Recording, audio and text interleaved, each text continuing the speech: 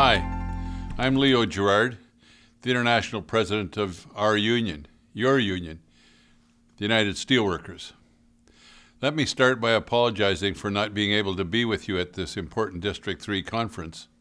Unfortunately, I'll be in Washington fighting against more rotten trade deals with our Rapid Response Conference and our Good Jobs, Green Jobs Conference, where we'll be trying to convince members of the United States House of Representatives and Senate to not vote for a process called Fast Track, which would give clearance to passing the Trans-Pacific Partnership, which we believe will cost jobs. And we'll be there with probably 500 to 600 of our members knocking on congresspersons' doors. But let me start off the second part of my comments by saying how proud I am of the work that District 3 is doing. District 3 Director, the District 3 staff, the District 3 local unions, the District 3 membership. The work that you've done is first class, and I want to refer to just some of those issues, but not necessarily all of them, because I know as local union leaders you deal with issues every day, from collective bargaining to grievance handling to health and safety. But I want to mention to you a few particular issues that I think District 3 has done a tremendous job on and is leading not just our union in Canada, but in many ways leading our union overall. I want to talk about the abuse of temporary foreign workers. It was District 3 and your district director, Steve Hunt, that jumped on the issue of HD mining when we found out that they were going to mine in a coal mine and were advertising for workers, and one of the criteria was they needed to speak Mandarin. As we jumped into that issue as a union led by your director, we found that after they paid labor brokers, after they got their jobs, after they subtracted what they would have to do to pay back labor brokers, they were going to barely make above $5 or $6 an hour. Then we were told we didn't have the skills to have Canadians do that job. I'm from the mining industry. Ken Newman is from the mining industry. Danielle Roy is from the mining industry. Steve Hunt is from the mining industry.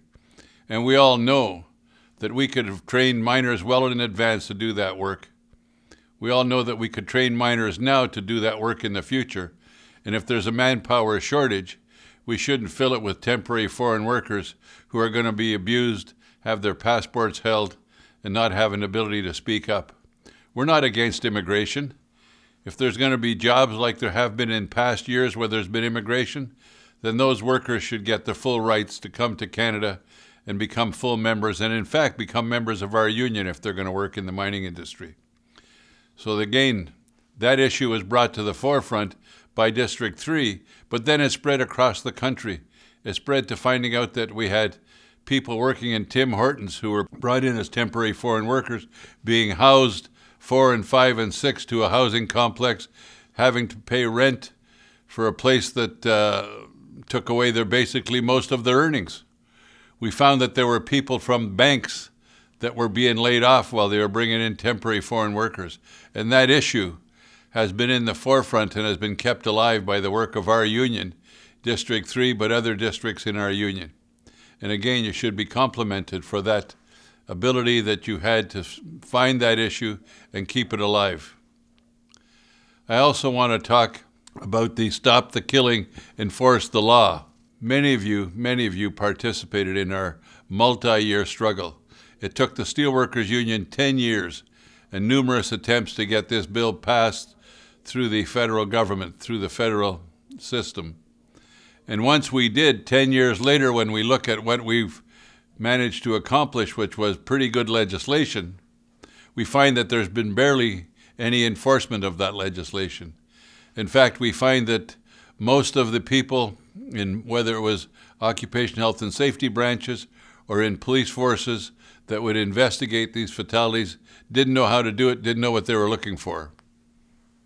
Our union has held forums all over the country, and in fact, in British Columbia, we've had more than 50 towns and cities, small and large, pass resolutions supporting our Stop the Killing, Enforce the Law campaign, and we've spread it across the country. Again, this is an idea that came to fruition at a District 3 Health and Safety Conference, and our union from coast to coast to coast has been active in this program. We haven't accomplished everything that we want to accomplish yet with that program, because what we need, and again, what we need is for whoever is going to be doing the investigation to be able to look at this with a critical eye, and where the law has been violated that has resulted in people's serious injuries or death, unfortunate death, we ought to make sure that those people pay the ultimate price. It's unacceptable that we've had issues where 1,000 people a year might get killed by traumatic incidents in their workplace, yet the only penalty that has been applied is a financial fine. We're not opposed to the fines. Of course, you should have a fine if you're doing that kind of irresponsible behavior. But it shouldn't stop there. That individual should be forced to defend his or herself in a court of law. Why would they not face the same consequences as people from the general public do?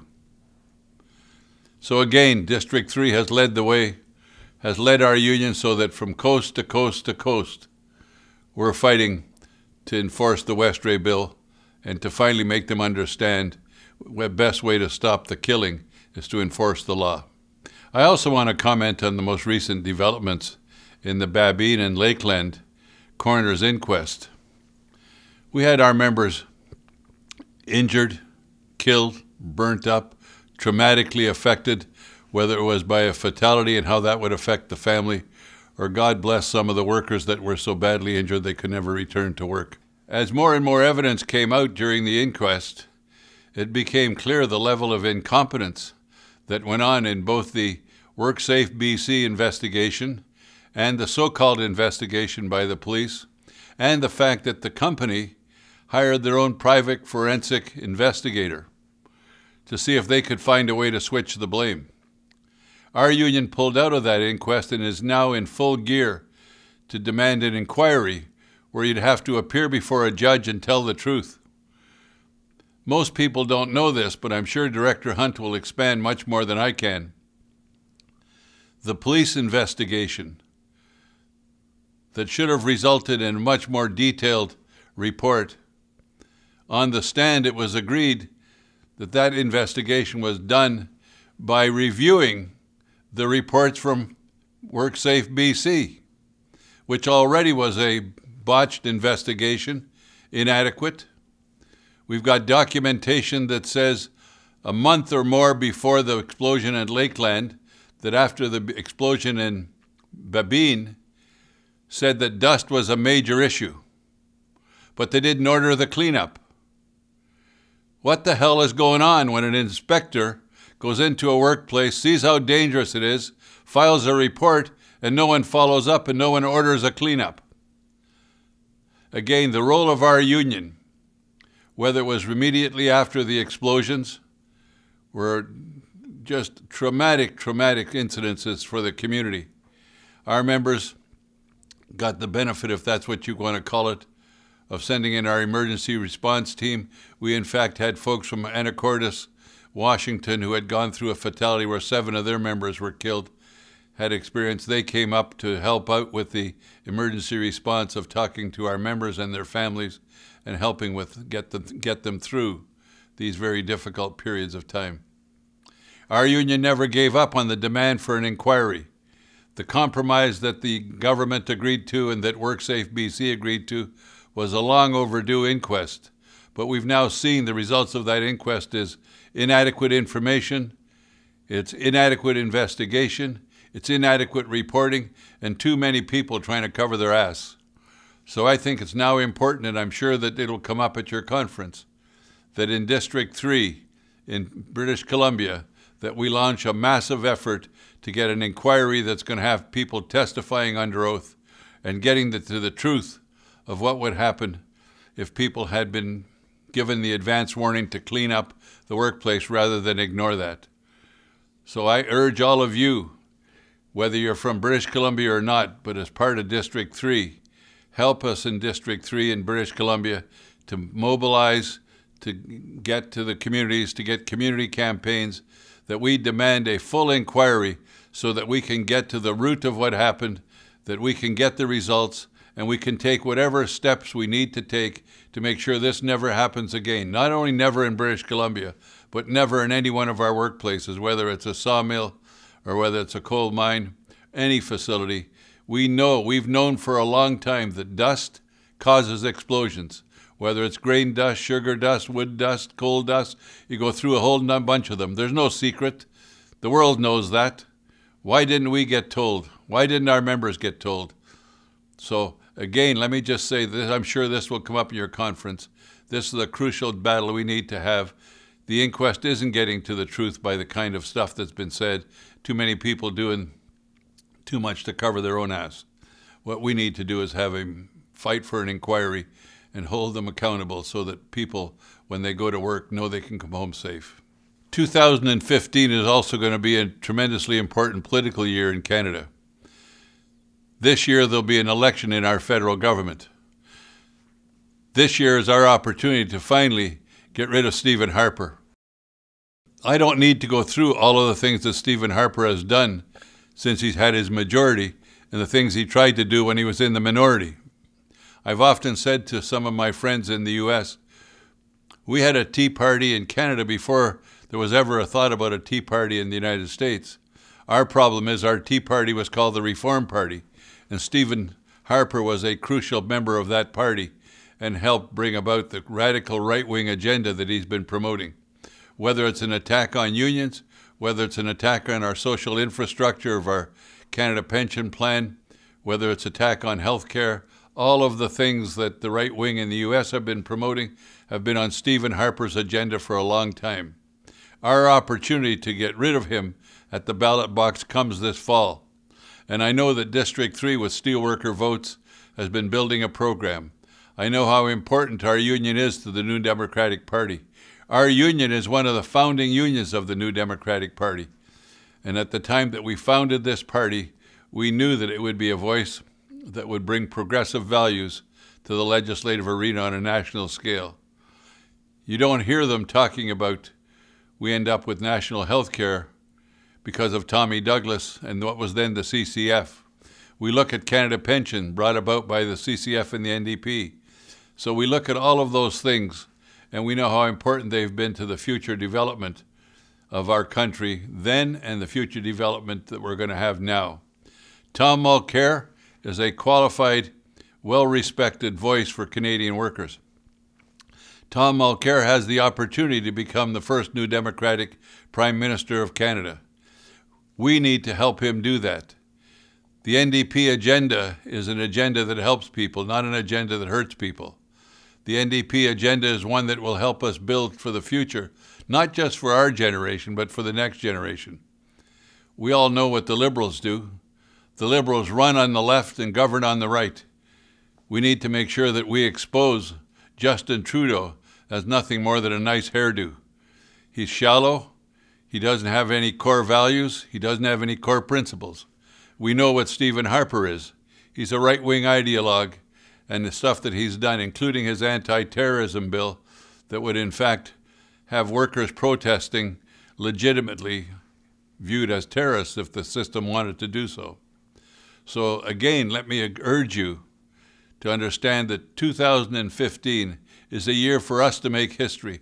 It's a year for the Steelworkers Union and our leaders and our members to contribute to the historic events that will happen when we elect the first NDP federal government. We can do it, and I'm sure that Director Hunt and Director Newman will talk about that with you. I want to praise our union in District 3, District 6, District 5, and the national office for putting together a tremendous agenda of how we're going to contribute to the political battle to elect an NDP government. But nothing is more important than the Steelworker Votes program that we've been building and have been building in District 3 now for quite some time.